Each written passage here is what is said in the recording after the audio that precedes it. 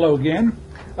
Today's lesson is how to find your Civil 3D project in InfraWorks Model Builder. So locating, and in this case what we're trying to do is download an original ground surface model using the Model Builder in InfraWorks so that we can then transfer that original ground surface model over here into our Civil 3D based project.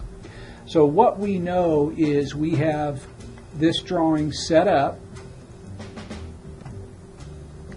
with NAD 83 California State Plane Zone 3 US foot. So we know where this is in NAD 83, but we want to be able to, we can't just type in California State Plane coordinates into the model builder. So we want to be able to get there using latitude and longitude. So what I'll do is go here to the Analyze tab in Civil 3D, find the Inquiry tool. For inquiry type, if point is not expanded, expand point and pick point inverse. Now we don't need a point number. You can just go right here to where it says 0.1 coordinate, pick this button, come out to the screen and snap to some point.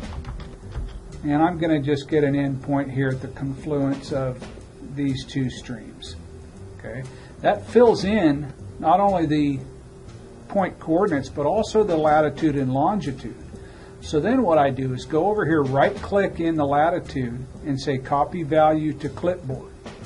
Now I'm going to go back over to InfraWorks, go to my model builder. Here where it says search by location, I'll right click, paste that northing. I'm going to put a comma in there. Then I come back over to Civil 3D, 0.1 longitude, right click, copy value to clipboard, go back to InfraWorks, the model builder, right click, paste, and hit the search button. That takes me here into, looks like Modesto, California, and if I zoom in on the center of the screen, sure enough, I see a creek, dry creek, intersecting the Tuolumne River.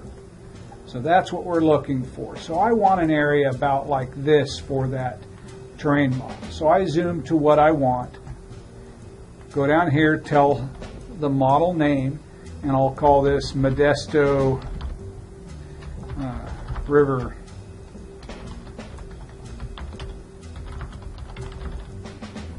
and create model. Okay, and as you know from using the model builder previously, it takes up to 15 minutes to receive that model. So we're going to stop this recording at this point and then come back in a few minutes once we receive that model. And we're back. We have received notice from Autodesk InfraWorks 360 that our model has been assembled for us. So what we do in order to get that is close the model builder. And if you don't see your model on the screen, press the refresh button, making sure that you have the correct group set. Okay, and here I see my model, Modesto River intersection. So I click that. Where do I want to place that? In this case, I want to go to the F drive.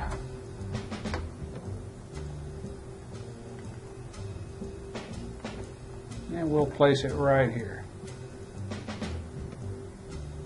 And hit the download button. So you don't want to watch it download. I will pause my recording here for a little bit because this part can take some time.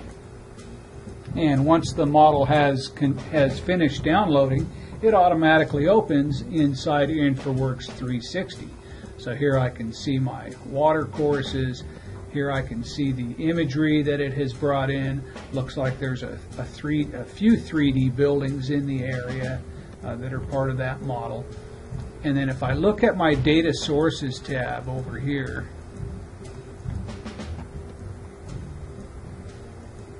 I can see terrain. There's an elevation model there. So what I want to do now is I want to export that using Autodesk IMX. So if I go to Settings and Utilities button, Export IMX, Now that'll bring up a dialog box. What do I want to send? Entire model is fine with me, so I'll hit that button. What's my target coordinate system? Well, I want to go ahead and go to California State Plane. So if I press the button here enough times, over in my categories, USA, California, NAD 83, Zone 3, US foot, double click. Okay. Where do I want to place the target file?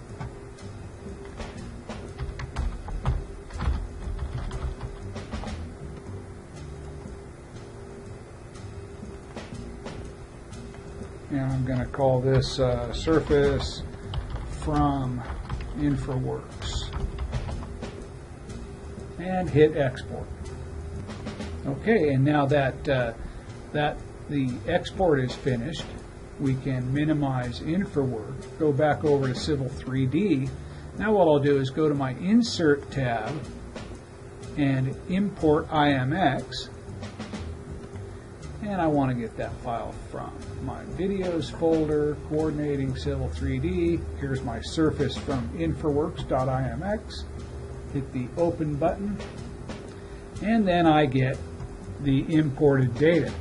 So now there's several pieces of information here. There's going to be some polylines.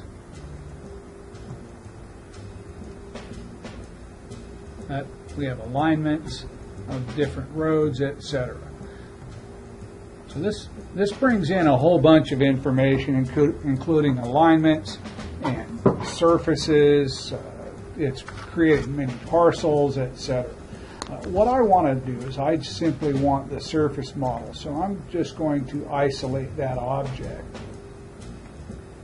So go here to isolate objects. Now I have the surface model, and I can right click, go to my object viewer,